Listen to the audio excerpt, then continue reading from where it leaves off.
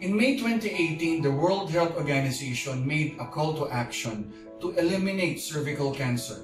Let's watch this video from the World Health Organization. In May 2018, we issued a call to action to eliminate cervical cancer.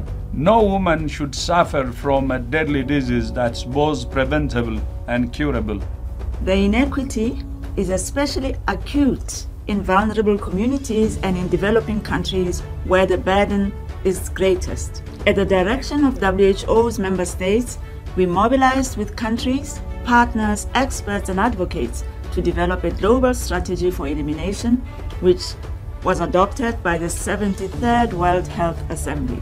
To set countries on the path towards elimination, by the year 2030, we must aim to achieve the 90-70-90 targets. 90% of girls to be fully vaccinated with the HPV vaccine by age 15. 70% of women to be screened at least twice with a high-performance test. 90% of women with pre-cancer or cancer to receive the appropriate care and treatment, including palliative care. We believe that all countries can achieve these ambitious goals. Please join us in the fight to end the inequity and to restore women's dignity. Together, we can eliminate cervical cancer.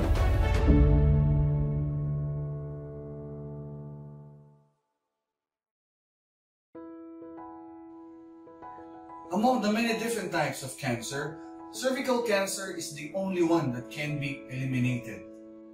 In the Philippines, about 4,000 women die from cervical cancer annually. Roughly, about 11 women dying each day to a disease that is entirely preventable. No woman should die from a preventable disease like cervical cancer. But what are the causes why women die from a preventable disease in the Philippines? One of the numerous causes can be attributed to the failure of cervical cancer screening in our country.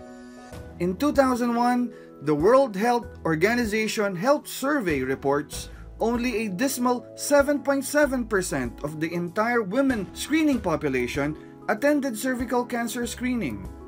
The World Health Organization requires at least 70% of the total target population be screened by 2030. The question is, can we actually do it? We need a tenfold increase with our current situation.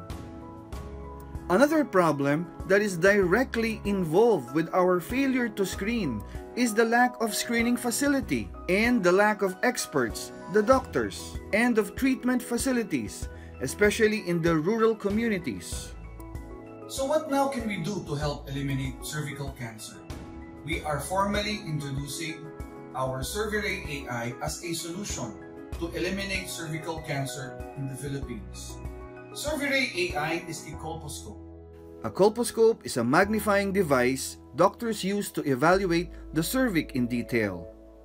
Normally, when a patient is found to have a suspicious lesion or a precancer on VIA or visual inspection with acetic acid or VIA positive, or an abnormal cells during pap smear, or positive for HPV DNA typing, then colposcopy is indicated to check or validate if truly there is a precancer lesion on the cervix that may warrant confirmation using a procedure called cervical biopsy. Using our Cerviray AI, you can put the two steps together, the screening and the validation together, to provide you with utmost accuracy. Then you have the artificial intelligence which assists the doctors to read the images and provide results lightning fast out in 5 minutes. Together, the combination of a colposcope and artificial intelligence provides an overall sensitivity of 93% and specificity of 89% with results out in 5 minutes. Because the equipment is lightweight and portable, you can do the screening anywhere and at any given time as long as there is internet connection. Furthermore, during the cervical cancer screening, you need not require a doctor on the scene. A midwife can be trained to conduct the cervical cancer screening, with images taken be interpreted by artificial intelligence. Should it be required to be seen by an obstetrician, the web application can easily be downloaded through the internet and be accessed anytime, anywhere using a mobile phone, a tablet, or a laptop or a desktop device. Please find a short video of our colposcope, the Cerviray AI.